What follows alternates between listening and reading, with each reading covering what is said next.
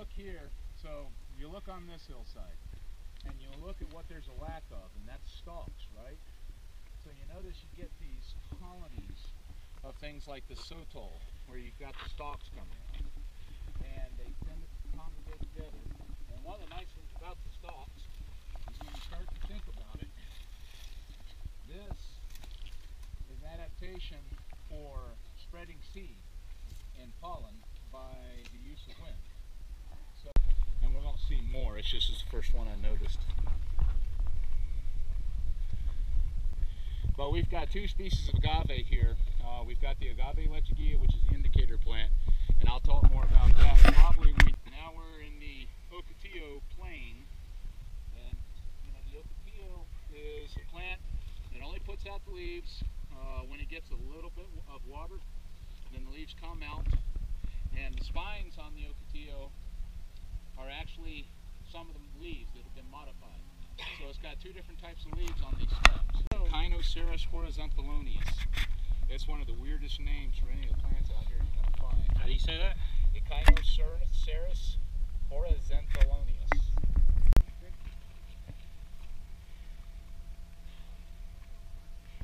I haven't seen much like cow tongue up here. There really isn't any up We here. have some in it.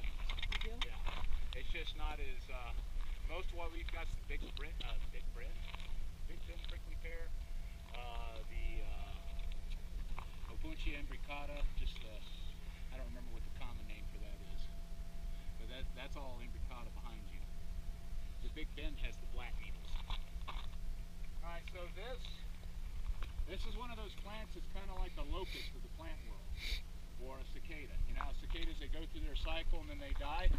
So same thing with this agave. Most agaves only infloresce once, they only flower once. So it has to take all of its energy to send up this big stalk with all of either the pollen or the stigma and the seed that it puts out. Once it does that, this plant dies. This one, I see where the chops have been taken out, the bites.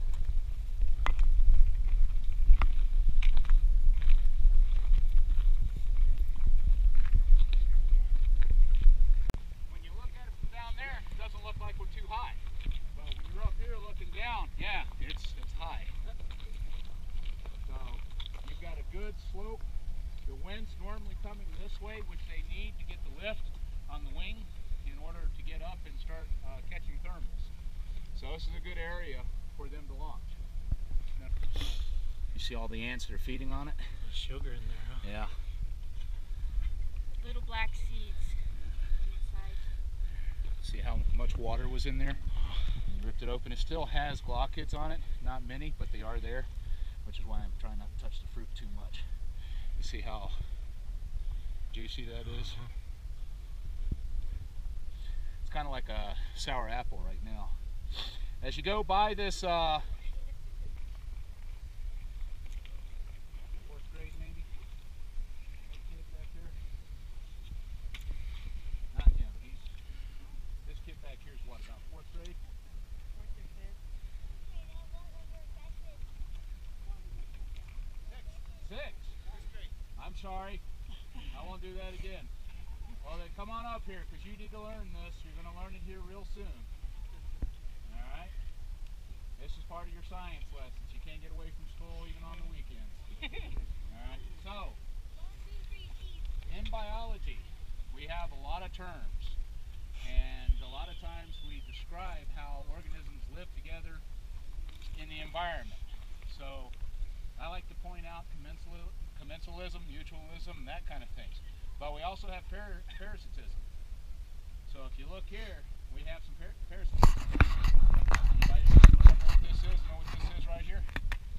I'll give you a hint. Christmas. This is mistletoe. Okay? Mistletoe is a parasitic plant. Back to the guys in the back. This is a good spot to look at the layers of rock.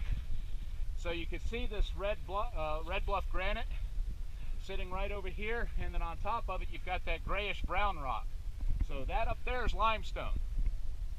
Okay, and then you've got granite below it. So how does that happen? Well, the way it happened is that all that limestone used to be the seafloor. About 25-30 million years ago, we had an event here called the Laramide orogeny. Orogenies are mountain building events.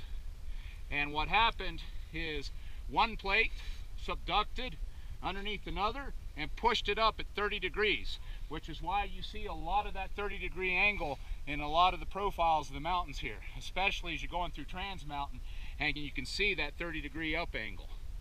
And that's particularly what happened. The other thing you have to look at is that you've got the Rio Grande Valley out there, but guess what else is out there? The Rio Grande Rift. So a rift is an area where two plates are moving away from each other. New material is coming up every year, and they push away from each other at the rift. So those mountains way out there are moving away from us at ½ centimeter a year. And we're moving away, or I'm sorry, a full centimeter a year. On that side of the rift, ½ centimeter. On our side of the rift, we're moving east ½ centimeter a year. This is not the greatest day to see it, but that area out there also has 120 cinder cones. That's all the volcanic activity used to be here. This valley is not bedrock, it's all fill. It's 8,000 feet of fill. So before the fill happened, from the top up there to the bottom down there was close to 16,000 feet. So you can imagine how much more impressive these mountains look like before the fill, before all the fill got into the valley and leveled it out. So is that lava?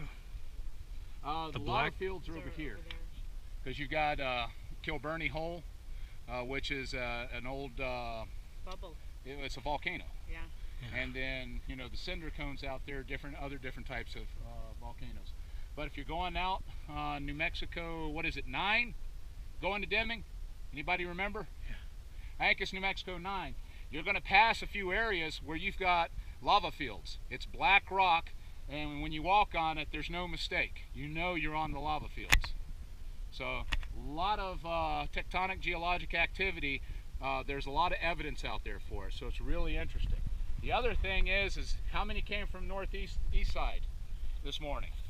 All right, that big bubble of rock you drive by when you pass the first curve after the museums, it's North America's only exposed magma dome. So think about that. And that marble you see, the striped pretty rock, that's marble. And then you have granites, you've got basaltic rock. So geologically, this place is where everybody wants to come, which is why UTEP used to be the School of Mines. All right, and that's not mines like brain, that's mines as in where you dig for gold.